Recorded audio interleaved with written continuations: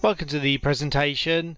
I wanted to talk about something that I see, or a mistake I see a lot of people making with their studies, and it means you take a lot longer to get where you want to be. So it's just an idea really, and it's going to hopefully give you a big boost. If you've never heard of me, I've written quite a few books on IT certifications, as you can see. I need to get rid of a couple here down the bottom because Cisco have retired the CCDA. Although I think the book's still for sale. Always handy to learn design. And I used to work for Cisco. Been teaching IT since 2002, and you can see the books there. So if you're free, you can check out my websites: howtonetwork.com, 101labs.net, and in60days.com. If you want more information about passing IT exams, getting certified and having a successful career in IT, I'd appreciate it if you could hit the subscribe button and give the video a like and a share. So here's the wrong way. This is what I see loads of people doing. So they do the Cisco CCNA, for example, and then they'll think I need to learn some Linux because I see that advertised on jobs. And then I need to learn, say, the pen test if you want to become a pen tester. So as a rough idea, 3 months. Say you want to learn that from scratch, 2 months. Obviously this is different for everyone, by the way, so don't tell me off if I get the timelines wrong. I'm going to say for pen test, 3 months. And again, this could be 1 month for you if you're very clever or already know some stuff. So basically, what are you? 3, 4, 5, 6, 7, 8 months. And I'm going to suggest there's an easier way to get ahead and to just leverage your time. So here's a clue. This is the ubiquitous certification from Comptia, the Network Plus. And most people use this as their foundation when they're getting certified. So say this is your certification pyramid, and at the bottom here would be this foundation level, and then you go to associate, professional, and then your expert levels up here.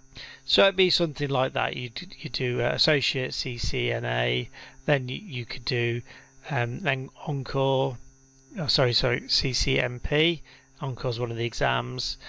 And then going up to the expert CCIE. I've probably got too many lines on here. Alright, so here's a clue. You've done all the studying for the Comptia Network Plus. Well, the MTA is actually a smaller version of this exam. And one of the advantages of the MTA is it lasts for a lifetime. The Network Plus is 3 years.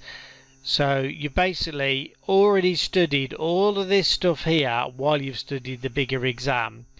So you basically, it takes 0% extra effort. You get 2 certs. Obviously you have to pay, but this is only, I think, $100, so it doesn't cost much. The Network Plus, I think, is $350 to $400. It's quite expensive.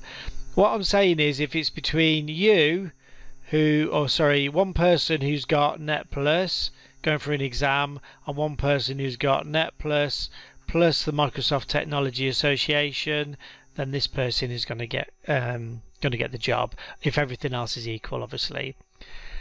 Now, it's the same kind of deal with the CCNA. You've already done, if you do the CCNA, they already cover a whole bunch of TCP/IP, IPv4, IPv6, wireless, security concepts.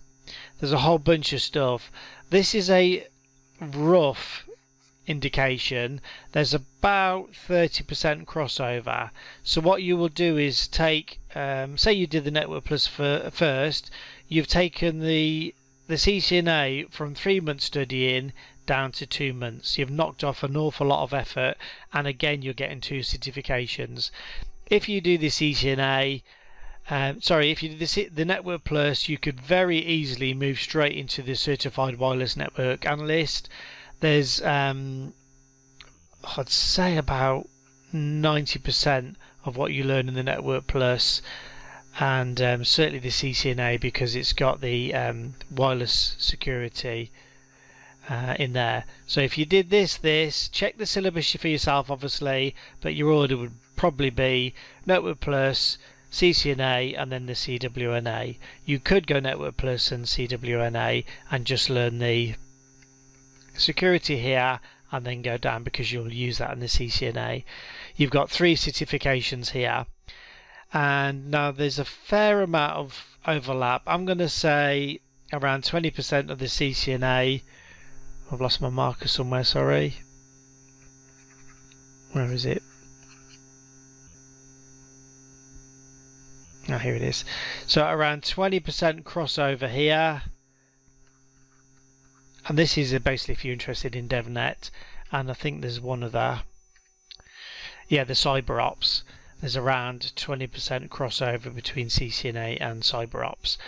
But if security is more your thing, what you could do is go to the MTA Security Fundamentals and then the Comptia Security Plus. There's around 90% crossover between these 2 certifications. Again, it's a no-brainer because you've already done all the work. The Security Plus and the CCNA CyberOps, there's about, again, please do check the syllabus, 60% plus overlap. So to me it just seems like a no-brainer. You've got 1, 2, 3 certifications. If you went just for the Security Plus and then went off to do something else, for example Linux, you've wasted a lot of your knowledge because you'll become rusty in the other areas. Do check the syllabus for Certified Ethical Hacker, because there's crossover there also. The other thing I'm telling everyone to do, no matter what your chosen career, is learn Linux, because you'll be experiencing it somewhere. Your customers will be, or you'll be using it at work. So if you go for the Linux LPIC, this used to be 100%. So if you passed 1, I can't remember the order, but I think if you passed the Linux Plus, the LPI used to say, well, send us your certificate and you'll get this. Now there's a little bit of difference, so it's 95% crossover between the syllabus for one and the syllabus for the other. Check what the differences are, because they do update the syllabuses from time to time. And the other thing is Python. I think this is my last example, but you're getting the drift. The entry-level Python is very easy, just a few hours study, and this is maybe a month's worth of studying. But Microsoft have got a very valuable certification called the MTA, Microsoft Technical Associate Introduction to Python. We've got all of these on my howtonetwork.com website. I haven't taken the courses myself because I'm writing some networking stuff, so check, but I think you would be best off going to the entry level, the certified, and then circling back to the MTA because of the amount of crossover. Oh, sorry, it was the second last one. Cloud Essentials is almost the same as the Microsoft AZ900 because this is just Cloud Essential stuff. And then you should really look at doing the Comptia Cloud Plus because these are all very closely linked.